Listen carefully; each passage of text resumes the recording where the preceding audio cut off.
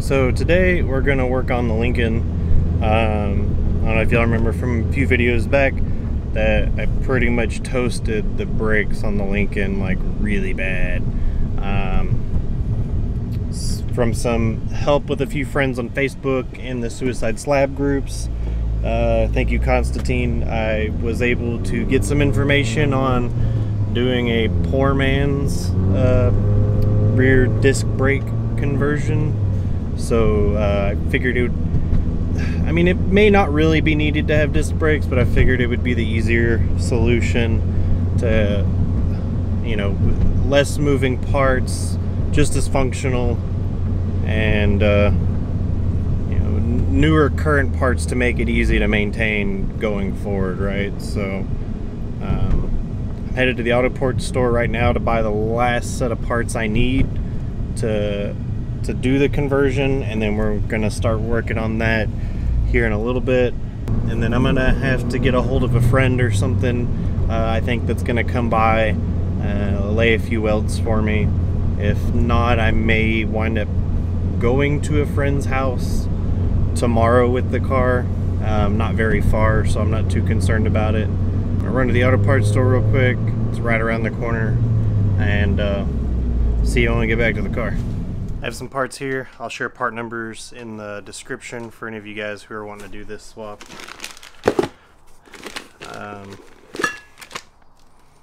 These were the brackets. There it goes. And then obviously these are gonna be left and right specific part numbers, but I'll show you one. So we got that going on. My goal is just to knock off all the rear drum brake shit, get the discs mounted so I can put the brackets on the calipers, and then mount the calipers to the car to see about where the weld line needs to go. Get that sorted, mark it up, and hopefully have a friend or something come over and just weld a few lines for me real quick. Worst case, I'll just drive somewhere real close. There's an exhaust shop down the way. Having the rear brakes off's not going to do anything because the way the master cylinder's set up. I have front brakes. Most of your stopping power's front brakes anyways, so as long as I'm going like stupid slow, it shouldn't be an issue. But let's get going.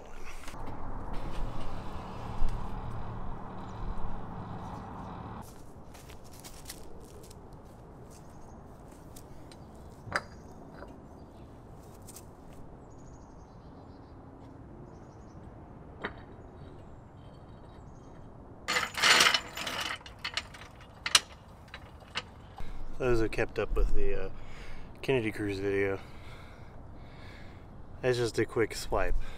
That's what the brakes were doing.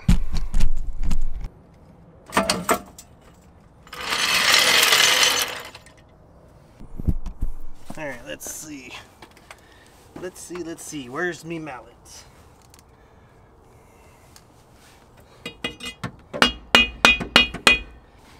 Looks like it should not go.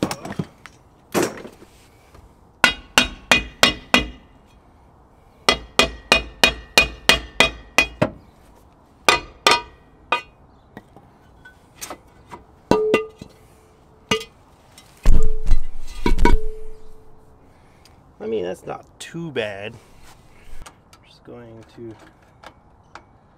start getting rid of some of these springs.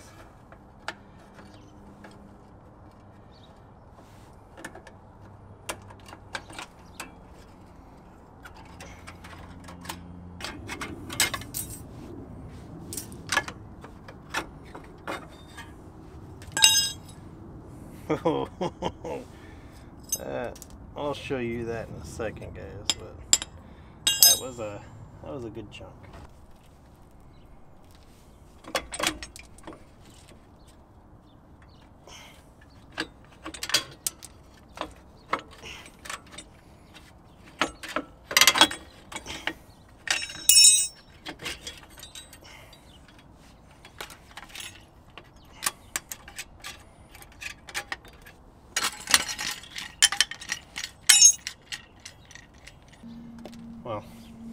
the last failure happened anyways.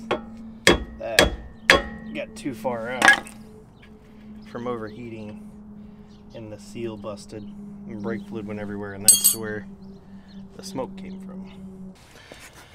I'm gonna disconnect the brake line on the back and take this out.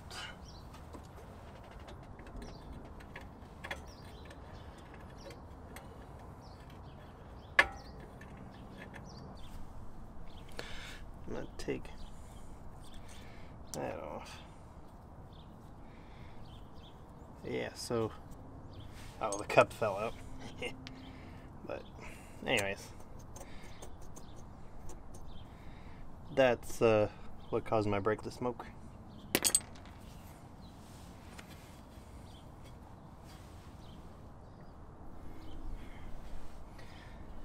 So I can probably cut these off or take apart the axle and worry about resealing it. So I'm gonna take a short break to see what I probably prefer to do.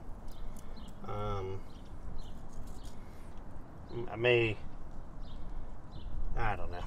It's a difficult decision if I want to cut them off and reuse them. I may be able to get away with cutting this off only, but I'd ideally like to kind of keep this as a dust cover of some sort and just reroute the brake line if I need to, but I'll be right back. Okay, well, I wouldn't call myself too thrilled, but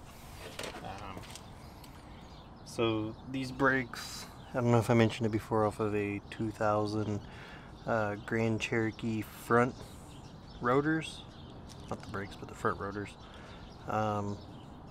They fit, yeah, but have to do some grinding. Also, I got kind of angry here. I don't know if you guys can see that. It's starting to get, sun's starting to move, so the lighting is getting bad, of course, but the better plan would be to pull the axle shaft out, right? But that wasn't working for me, so I got mad, just cut it off. Well, maybe I can at least get one side almost done, but it ain't gonna happen.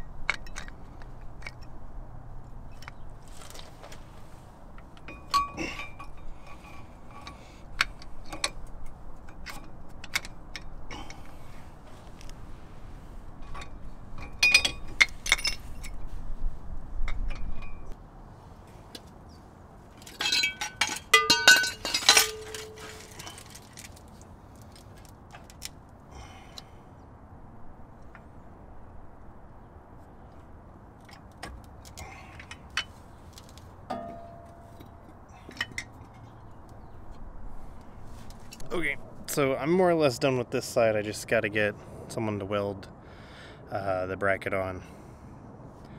I'm going to go work on the other side now, and I'll also show a little bit more detail when I have to grind this this other rotor down. So here we go. Okay, passenger side. Here we go. Already got the wheel off. Move some of my tools around. So this is it's more or less the same thing on the other side, right? But we'll speed it up a little bit more for you. So parts are falling out. Ooh, I don't know if you guys can see it. Look at that. All these parts falling out. Oh man.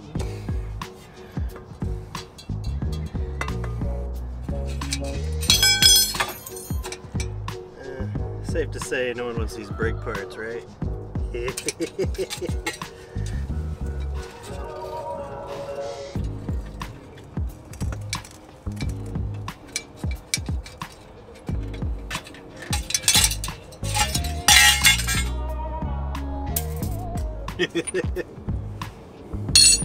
I shouldn't be laughing, but it's kind of funny.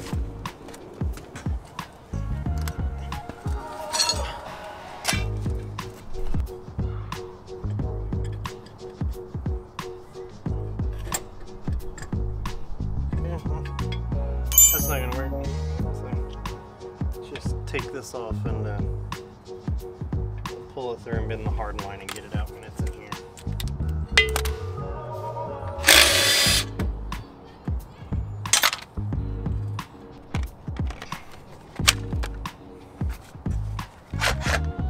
So I'm doing this so I more or less have dust covers.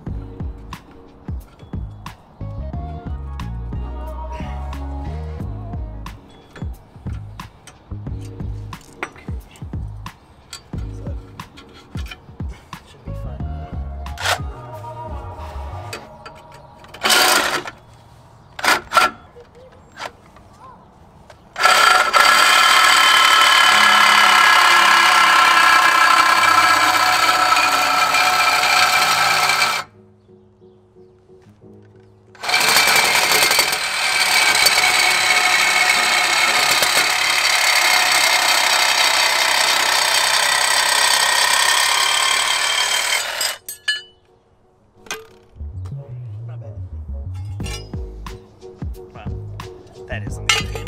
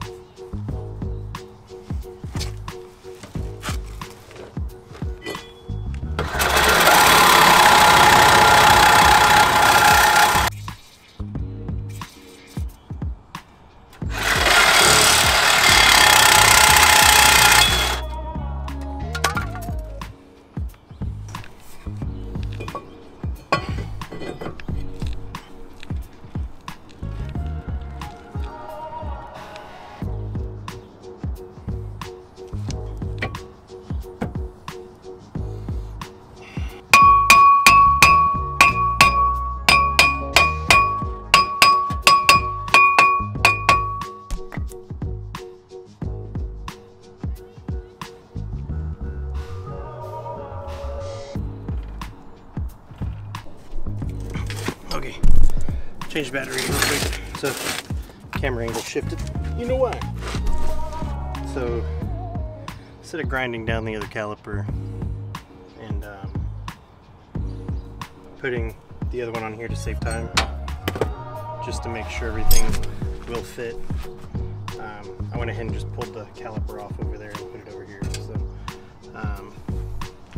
or rotor, I don't know what's a caliper.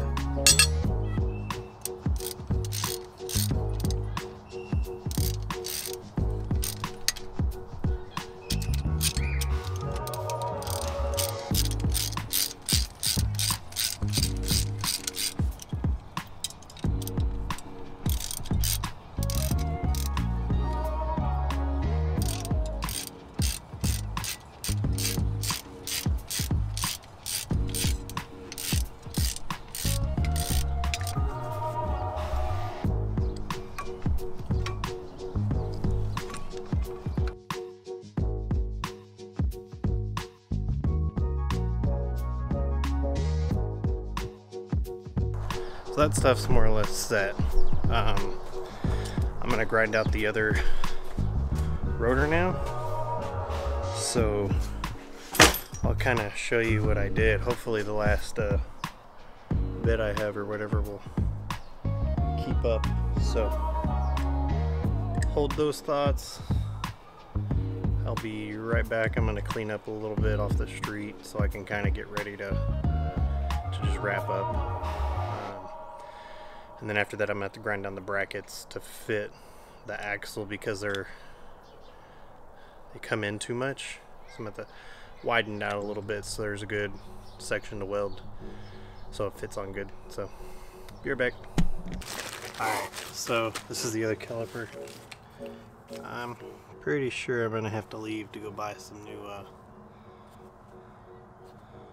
new pieces because that one's kind of toast, but there's a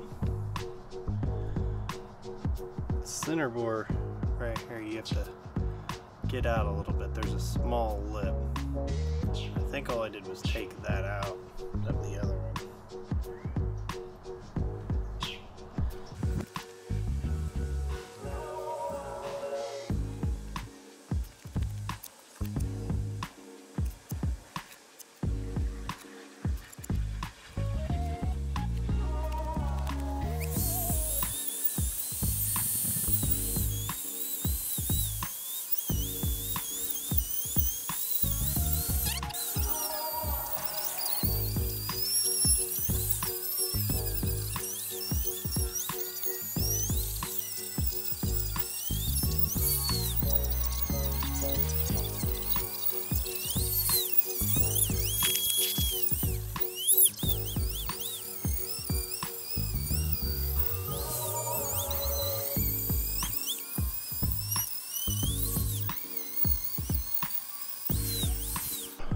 That worked. Calipers on there, mounts really well, sits flush on the wheel studs, really centered. Now we got that taken care of. I don't need the Dremel anymore, I don't think. Or probably just gonna need to have the grinder now. So this bracket is holding the caliper on. It sits pretty well on the axle. There's a picture here. You can see on the back side I have the e-brake tightened to hold it on the caliper in place pretty well, and so I can have an idea of where it needs to mount because the brake's engaged. So it sits with that tightened in. It's sitting as far over as it can. So I need to grind this bracket down now. I've gone ahead and more or less made a rough template out of cardboard to kind of get close to what I need. Cardboard sits on there real flush. I'm just going to set this up my bracket, draw it with some Sharpie, and just grind down slowly, and then just keep testing on the axle tube itself, how well and how flush it's gonna sit, so I can have a good welding surface to get on. So let's get started on that, and I'll show you guys how it mounts up with video instead of just a picture after I've gotten it grind down. Okay, so been grinding away a little bit. Got it as close to my cardboard template as I could because it's rubbing all the dirt and grime and everything. It's got all that. I'm just kind of setting it on there and doing like this. You can see right here it's not rubbing, and on these edges it is. Now it's pretty damn close, so the weld should fixate on it really good, but I'm gonna just get that as close as possible. So I'm gonna take some more off these sides and get it on going. So back to grinding a little bit. After I get this one, I'll kind of show you the differences between the two brackets, the one with the weld and the one without, so you can kind of see about how much I did take off. Alright, both brackets done. Well, one bracket done, sorry. Just gonna kind of line them up the best I can. That's about it right there. And it may be kind of hard to see on the camera. I'll go ahead and mark this with Sharpie so I know how much I need to take off for the second one, and then I'll show you after I've marked it with Sharpie about how much it was taken off, so it's easier to see for you. I don't know if that makes it any easier, but all that green is what I'm gonna have to take off. So like I said, it's not a whole lot. It's just that first time it takes a little bit because you want to get it on there as well as you can, right? So take that second bracket down, and then I'll just go set the calipers on it, engage the e-brake to get it adjusted as much as possible. It's gonna grind this one down to match the other one, mount one of the brackets on the caliper, go test fit it and see where we're at. So okay, so I have one bracket ground down on a caliper. I'm going to test fit it on the rotor to see where it sits. Here we go. Seems like this side sits in a different spot than the other side did. So I'm gonna grab the other one and test fit it again, because I did something funny. Not that the brackets are gonna be bad or anything, just something is different than the passenger side from what I recall now. So. Okay, so this one sits on a different part of the axle than the other one does, which means I'm gonna have to take off more off this bracket a bit. Man, I don't know if you can see the, oh hey, look, lighting. I